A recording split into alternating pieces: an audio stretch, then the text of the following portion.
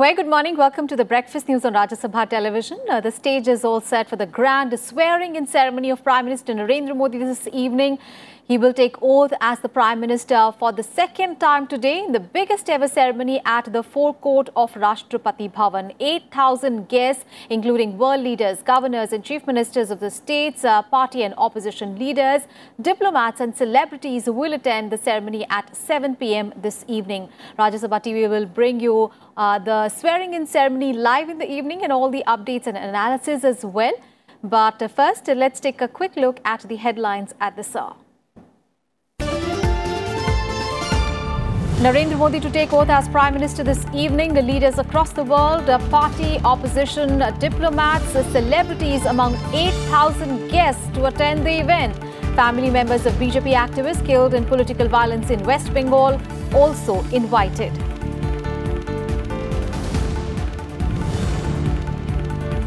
Prime Minister Modi pays a tribute to Mahatma Gandhi at Rajghat. Former Prime Minister Atal Bihari Vajpayee at Sadaiv Atal Smriti Sthal remembers martyrs at the National War Memorial.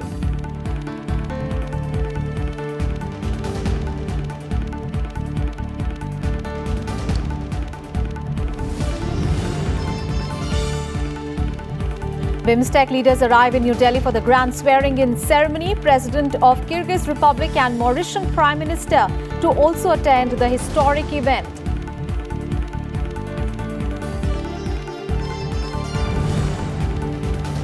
YSR Congress Chief Jagan Mohan Reddy to be sworn in as Chief Minister of Andhra Pradesh today. Governor ESL Narasimhan to administer the oath at a ceremony in Vijayawada.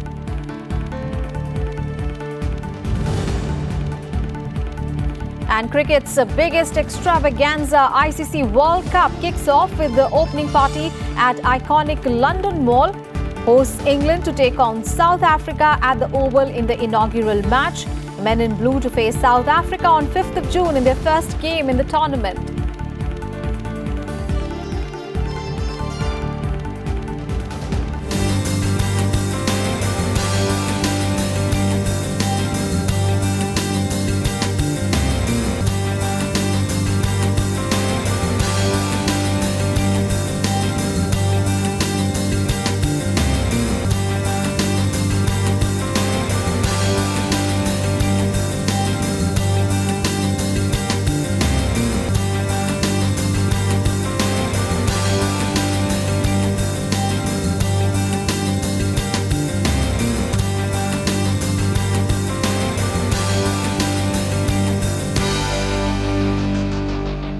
Of course, the biggest story is the swearing-in of Prime Minister Modi and his Council of Ministers. And ahead of the swearing-in ceremony this evening, Prime Minister Narendra Modi arrived at Rajghat this morning to pay tribute to Mahatma Gandhi.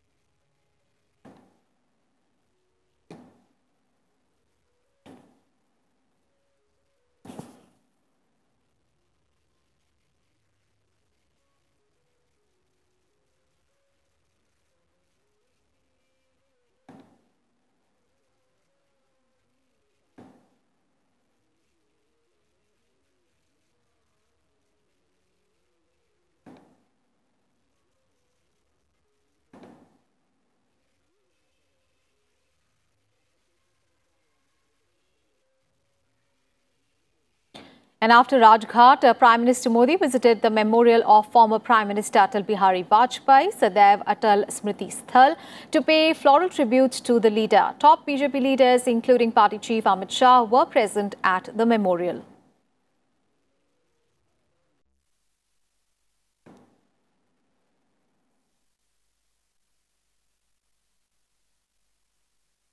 Modi also visited the National War Memorial to pay homage to the martyred Jawans.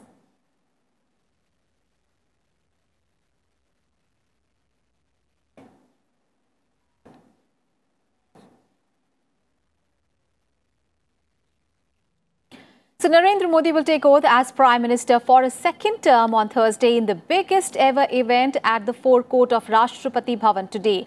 BIMSTEC leaders started arriving in the national capital since last night to attend the event. Congress President Rahul Gandhi, UP Chairperson Sonia Gandhi, Telangana Chief Minister K. Chandrasekhar Rao, Bihar Chief Minister Nitish Kumar and Delhi Chief Minister Arvind Kejriwal will be present among others. The swearing-in ceremonies are scheduled to start at 7 p.m. in the evening. Here are all the details.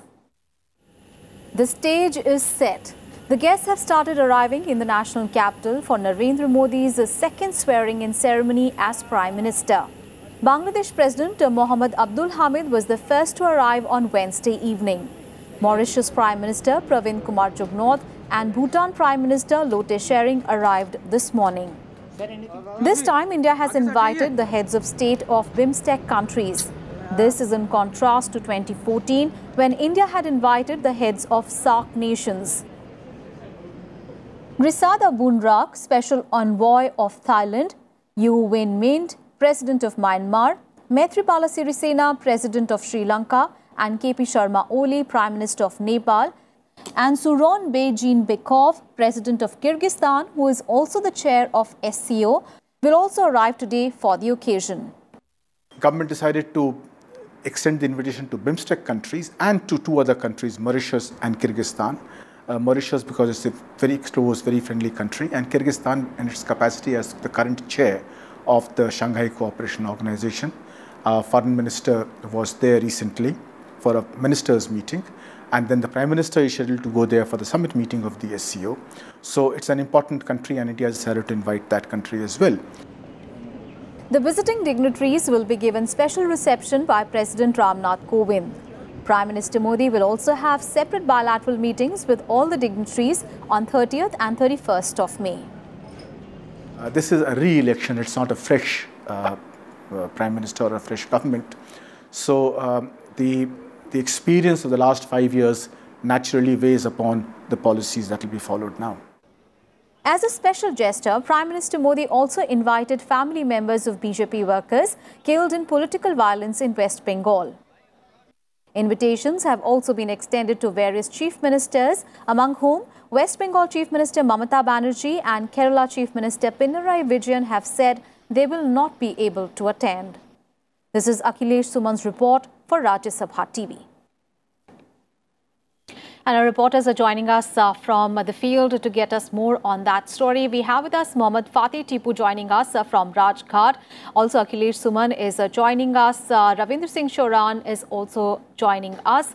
Let's come first to you, Mohammad Fateh Tipu. Of course, before Prime Minister-elect Narendra Modi takes oath for the second time this evening, of course, he began his day by paying his respects to Mahatma Gandhi, the late Atal Bihari Vajpayee, and also soldiers killed in the line of duty. And the Mahatma's memorial, that is Rajghat, was the first stop on Modi's itinerary today.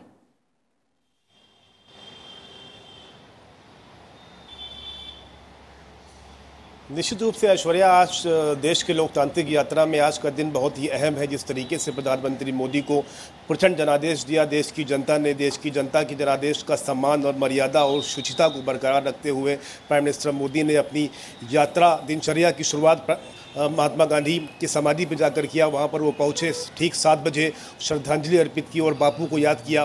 पहले भी अपने कार्यकाल में अगर आप याद करेंगे पिछले 5 साल का, तो कई मौक़ों पे गांधी की विचारधारा को प्रासंगिक करार दिया प्राइम मिनिस्टर मोदी ने। 2014 में ओथ लेने के बाद में जब ओथ लिया, उसके पहले भी वो राष्ट्रपिता की समाधि पे गए। और आप याद करेंगे कि जिस तरह से 28 साल के बाद में कोई भारत का प्राइम मिनिस्टर जब ऑस्ट्रेलिया गया तो वहाँ पर जाकर के उन्होंने बापू की समाधि का अनावरण किया, उनकी प्रतिमा का अनावरण किया।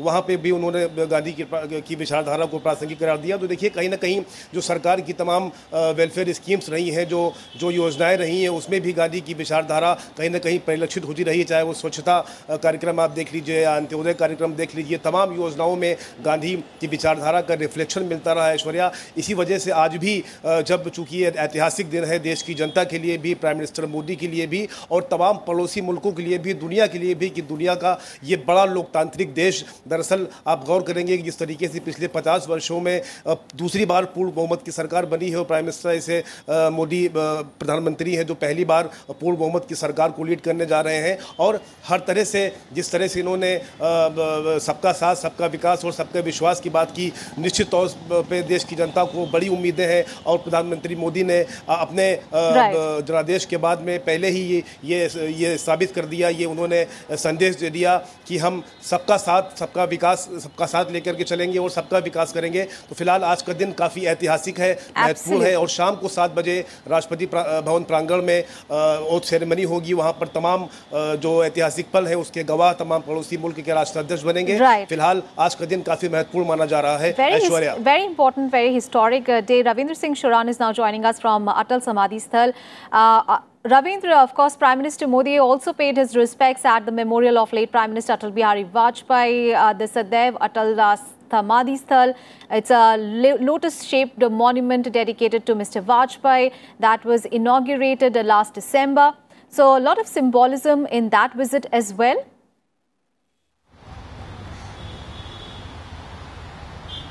Yeah, good morning, Ashra. That's right. The Prime Minister designate Narendra Modi's visit to Sadaiv Atal symbolizes that how this is what it symbolizes, what the Prime Minister designate Narendra Modi has been saying for a long time in his speeches, that whatever the record victory they have registered in this election, in the last 2014 election, this is not because of him, but this is the efforts of uncountable workers who have been working here on the field, and they have been working for the last many decades.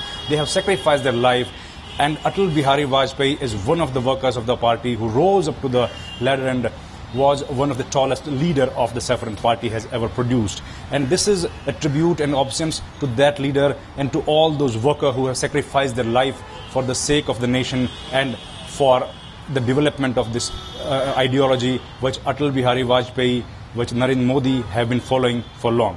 Today, when he reached here after paying his respect to Bapu, then Atal, this is the, remember, this is last time when Prime Minister Narendra Modi, he took the oath, he visited to meet Atal Bihari Vajpayee, who was not in a healthy shape at that time, but he was alive, and he went to meet Atal Bihari Vajpayee, the late Prime Minister at that time. And today, when Atal Bihari Vajpayee is not among us, then he reached here to pay his respect to the late Prime Minister.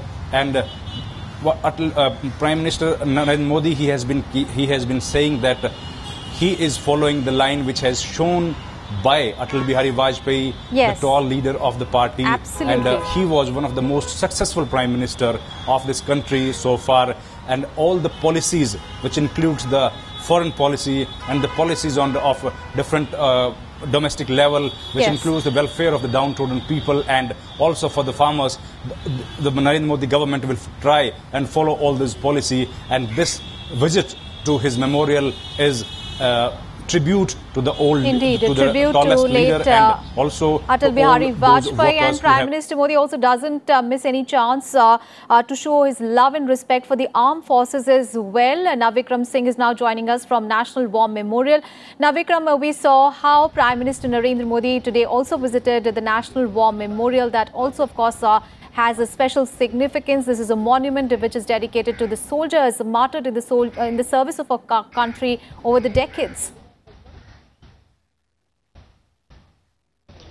बिल्कुल ऐश्वर्या, अब आप अगर शुरुआत से देखेंगे कि जिस तरीके से राजघाट गए और फिर उसके बाद अटल जी की समाधि पर गए, फिर उसके बाद युद्ध स्मारक पर गए, एक खास संदेश देती है शपथ ग्रहण जो दूसरी पारी है उससे पहले उनका यहाँ श्रद्धांजलि देना, क्योंकि अटल जी को याद करते हुए एक तरह से उनकी पार्टी जो उनकी पार्टी के लिए जो उन्होंने योगदान दिया और साथ ही आजाद भारत में एक विपक्ष खड़ा करने के में, साथ ही उस विपक्ष को सत्ता तक पहुंचाने में अटल जी का बहुत बड़ा योगदान है। और आजाद भारत से पहले महात्मा गांधी, जिन्होंने आजादी के लिए एक लंबी जद्दोजहद की और बड़ा योगदान दिया, उनके लिए और उनका जो संदेश है अहिंसा, उन्होंने एक तरह से दिखाया कि महात्मा गांधी का जो संदेश अहिंसा है उस पर भी भारत भरोसा करता है, साथ ही आत्मरक्षा जिस तरीके से पोखरण जैसे मसले पर पोखरण जो हमारे परमाणु ताकत से सक्षम बनाया भारत को, वो अटल जी थे। और उसके बाद नेशनल वॉर मेमोरियल में उन्होंने एक तरह से संदेश देने की कोशिश की। भारत उनको भी नमन करता है जिन्होंने देश के लिए सर्वोच्च बलिदान दिया। तो एक तरह से एक सिंबल है, एक तरह से ये उनका जो तीनों जगह श्रद्धांजलि देना है वो एक बहुत बड़ा संदेश देता है कि दूसरी पारी में भी उनके लिए वो प्राथमिकताएं बरकरार रहेंगी जो उनके लिए 2014 से लगातार अभी तक उन्होंने दी हैं। Absolutely, and Akhilesh Suman is also joining us at this moment. Akhilesh, we saw how the Prime Minister started his day early, visiting the National War Memorial, the Samadhi of Atal Bihari Vajpayee, as well as visiting Rajghat. But of course, all the action will take place this evening at the oath-taking ceremony, and BIMSTEC leaders are also arriving, as well as the Kyrgyz President and the Mauritian Prime Minister are also here. So there is a lot of symbolism in the leaders who are going to be present at this oath-taking ceremony as well. Right, you know that if you remember 2014 oath-taking ceremony, there was a lot of buzz about who will be coming. And when the invitation was extended to SAARC heads of governments, it was really a good surprise to everyone that yes, you understand that your neighbors are very important. But SAARC, could not be successful, and it virtually became dysfunctional, because of Pakistan's adherence to terrorism. But remember, just Maldives election had taken place, and Prime Minister Narendra Modi was invited in the oath-taking ceremony of Maldivian President, and Prime Minister Narendra Modi went there. So, certain, tradition that was established by Prime Minister Modi in 2014 is being, followed by other, neighboring nations, and Maldives followed the same. So this time we were also, very curious that who is going to be invited, and then invitation went to BIMSTEC leaders, and more than BIMSTEC leaders, it went to, President of SCO. So SCO has emerged as a very robust organization in last few years, because India and Pakistan both joined SCO after being observer for many years. So now SCO is another, organization that is working in Central Asia, but its influence will be also towards Middle East and also to some South Asian countries. So yes, SCO President invitation is one of the unique things other than, BIMSTEC leaders. And that Mauritius has been our evergreen friend. Yes.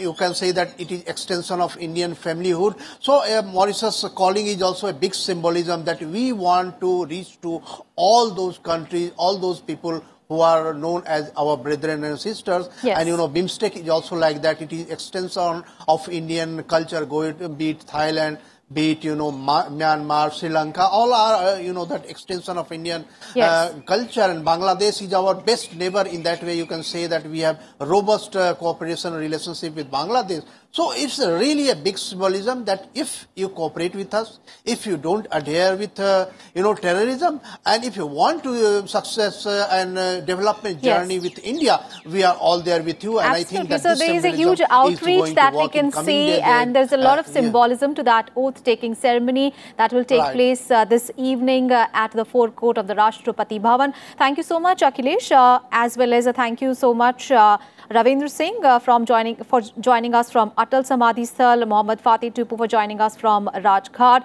and also Navikram Singh for joining us from National War Memorial. Thank you all of you for all those updates there on that big story.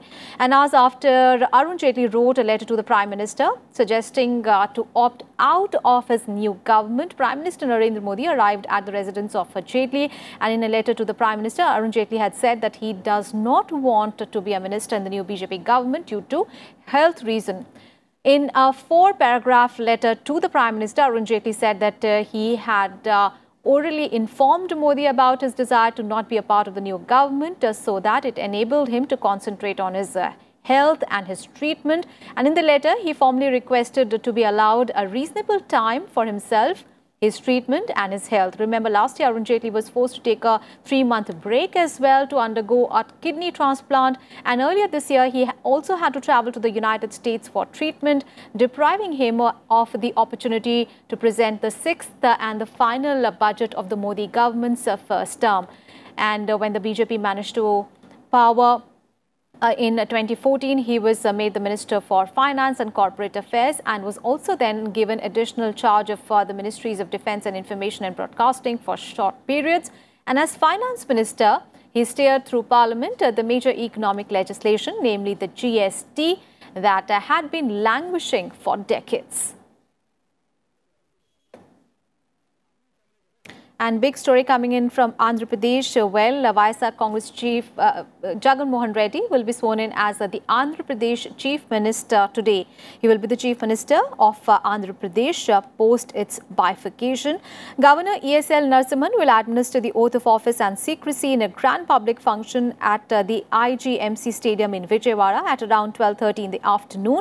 Telangana Chief Minister K. Chandrasekhar Rao, Bihar Chief Minister Nitish Kumar and Janasena Party Chief Pawan Kalyan are among the host of dignitaries who are likely to attend the swearing-in ceremony. Our colleague Kriti Mishra is now joining us live for more on that story. Kriti, what more details do we have about the swearing-in ceremony of Jagan Mohan Reddy? Because we understand that a lot of leaders have been invited.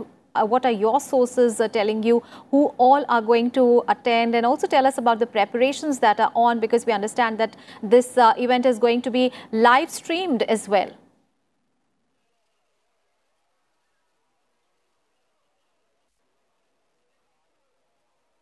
Well, that's right, Aishwarya. So Andhra Pradesh is all set to witness the meteoric rise of YSRCP Chief Jagan Mohan Reddy, and all preparations are in place and stage is all set for his swearing-in ceremony at 12:23 p.m.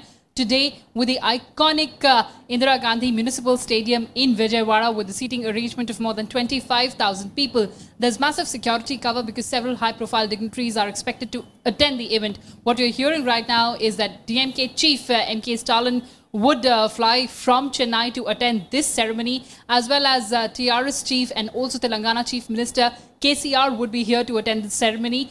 Also, the invite was extended to his predecessor, Chandrababu Naidu, but what we are hearing right now is that he would not be attending this ceremony. Thereafter, Jagan Mohan Reddy and also Telangana Chief Minister KCR will fly to Delhi to attend the swearing-in ceremony of Prime Minister, and thereafter, Jagan Mohan Reddy would come back and take over the reins, the administrative reins of Andhra Pradesh.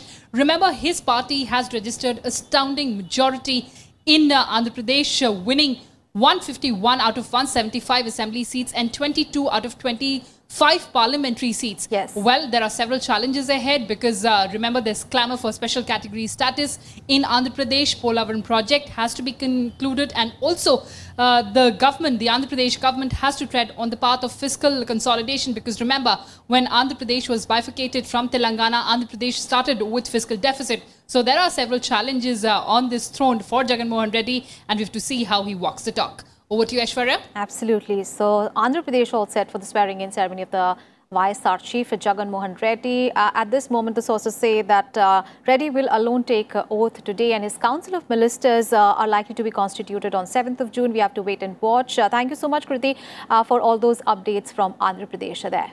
And the ICC Cricket World Cup 2019 kicked off on Wednesday evening with a grand opening party at the iconic London Mall with the picturesque Buckingham Palace in the backdrop. Now, captains of all the 10 participating teams took part in the star-studded ceremony in London.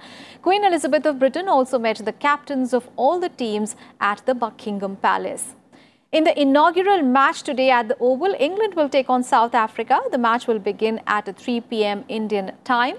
2 times world champions India will play their first match on 5th of June against South Africa at the Hampshire Bowl in Southampton. The World Cup will span 48 matches in all, of which 45 will make up the group stage, and each team will play 9 group stage matches, and the top 4 teams will progress to the semi-finals, which is similar to how the 1992 World Cup was played. And with that, we wrap up this edition of Breakfast News. Thanks for watching. Have a lovely day ahead.